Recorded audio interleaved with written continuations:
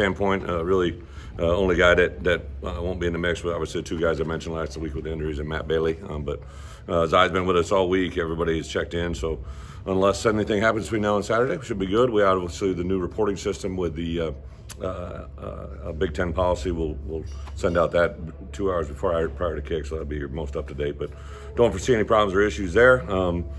Really thought our guys have been locked in again last week to have the week with classes to have that carry into this week. A game week has been a huge asset. So got all that worked out. Just had our Thursday morning practice. We'll come over, have a quick meeting this afternoon. They get a lift in the afternoon.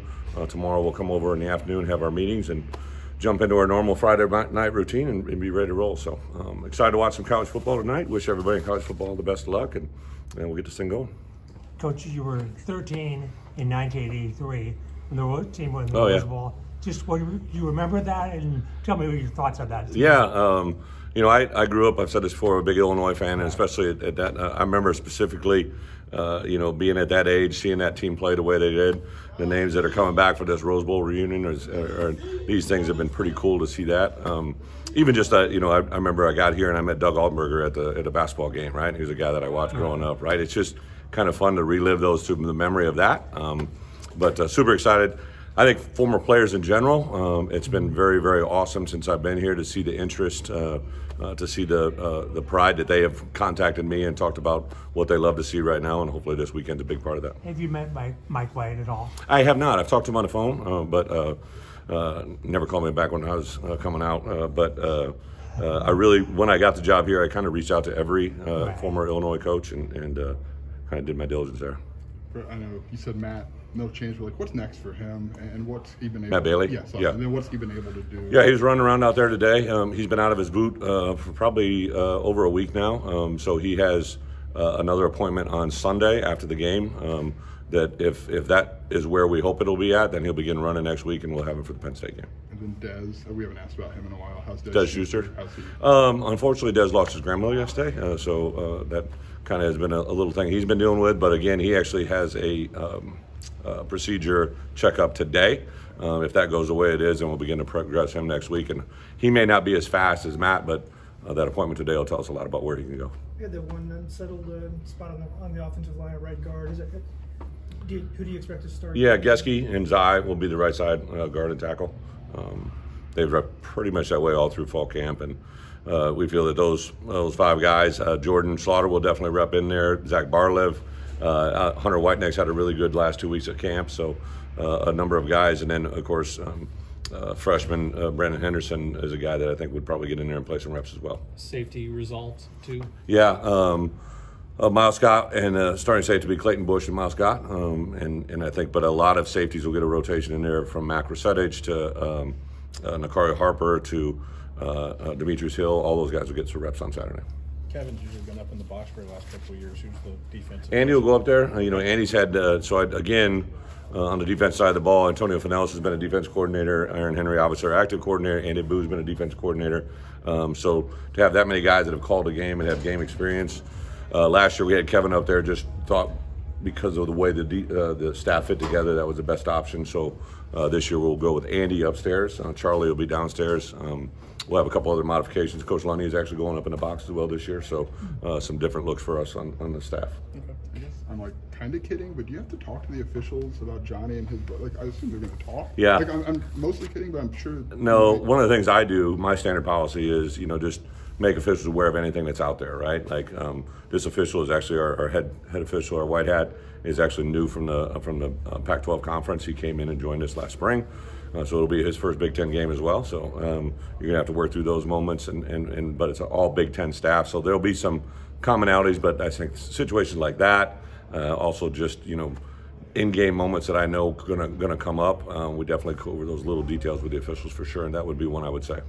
I believe 18 former players made rosters this week. What's your pride on your former players making rosters? Yeah, you know, as our former players, I appreciate it. But like one of the things that jumped out to me when I first got here was the lack of Illinois players in the league, right? It kind of jumped out to me. And then one of the things that's really grown here, and I saw a list of 18 or 19 guys, maybe it was Tommy because of the practice squad, but I believe more than half of those were guys that played up and suited for us, right? And to hear their voices. Obviously, we're busy this week, but I try to reach out to anybody that's played for me that made a roster, and to hear their excitement, to hear their basically thanking for their experiences. It's a pretty awesome moment. Is Palcho kind of a poster for, hey, you can take the long road through college and still make it? Yeah, and then, another one in the first year, if you think about another one I'm really excited for him, I call Jake Hansen, right? So he was a guy that, if you remember, he left, right, and then literally came back, and there was a lot of conversations that had to take place for that to happen between him, our compliance office, the Big Ten office, the NCAA. It was a really great group effort, and if you remember his story, he was playing at a pretty good level, and he tore his ACL in the Wisconsin game. And I know there was this moment, and I said, hey, I know it doesn't make sense now, but it all will at some point. And he got invited to the Combine, made an active roster a year ago. Now he's got a new coaching staff.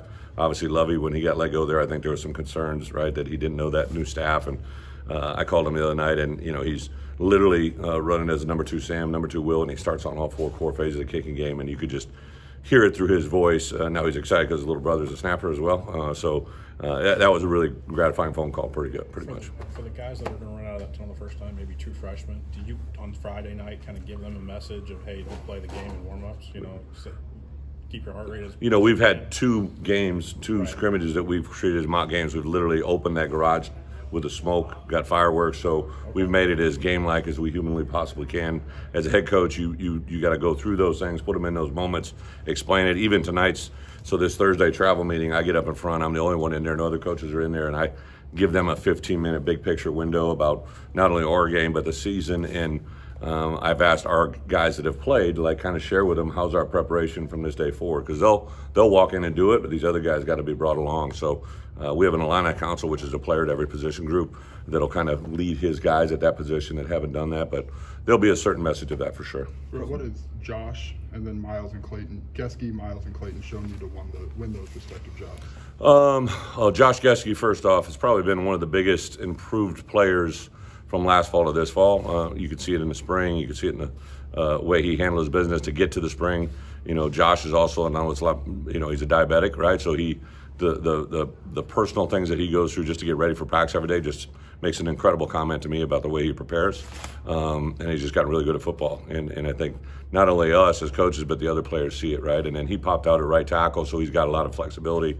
I've talked about Tony Pashos, who's been a guy that's been mentoring him. So Miles Scott, really going back to last spring, just as soon as we put him, we tried to play him at corner. I told those guys, hey, he's a safety, he's a safety, he's a safety. Once we put him there, it was even more natural, right? So just instinctive, he runs. Because of his offensive background, I think he understands concepts and routes a little bit better as what they go. And then who was the other one? Clayton Bush. Oh, Clayton Bush. Clayton, I would say Clayton, Demetrius, Nicario, those guys have all been in a pretty intense battle. Obviously, Matt Bailey would normally man that spot, but Clayton is an incredibly athletic, really good high point the ball. He's got a good feel down the box. He's probably him and Isaiah are 2 best punt returners. He's just got a really good knack for seeing the ball off of vision and break, and then he's a pretty tough kid. So I think overall, I'm just excited to see him, Demetrius, and Nicario kind of get into the action. Coach, besides the normal stuff that helps you win a game, what do you think are some keys against this specific opponent? Against Toledo? Yes. Yeah, well, good point, I think, but whether we're playing Toledo, if we opened up a year ago against Wyoming, the first year against Nebraska, I think what you got to understand, it's still how Illinois football plays Illinois football, right? So I've talked to those guys a lot. That's been a big one for us. We need to prep and play to play Illinois football. I think every snap that we take, I don't care if it's field goal protection or field goal block, if it's punt return, if it's offense, defense, we got to take every snap to play physical and fast, right? The only way you can do that is to know your assignments before they happen. And then, for us, this is the beginning of our schedule. This is the beginning of our journey.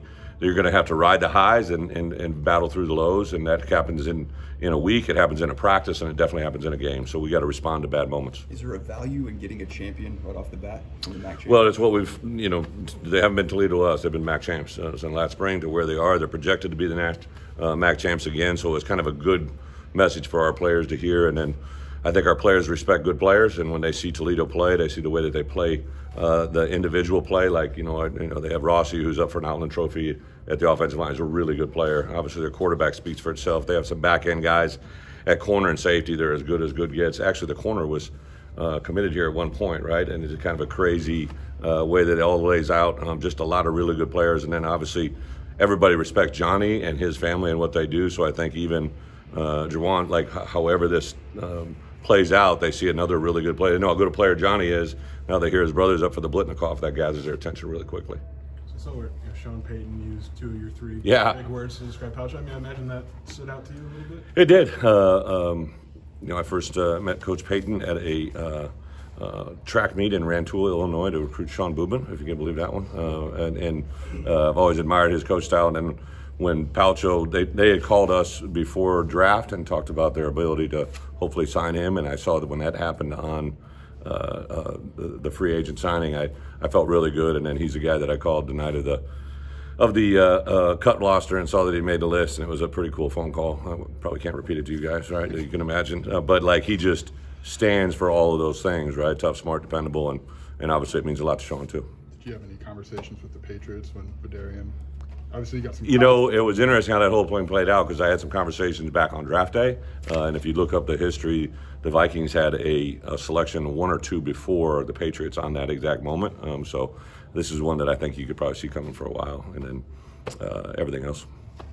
All good. Thanks, Thank you. Absolutely.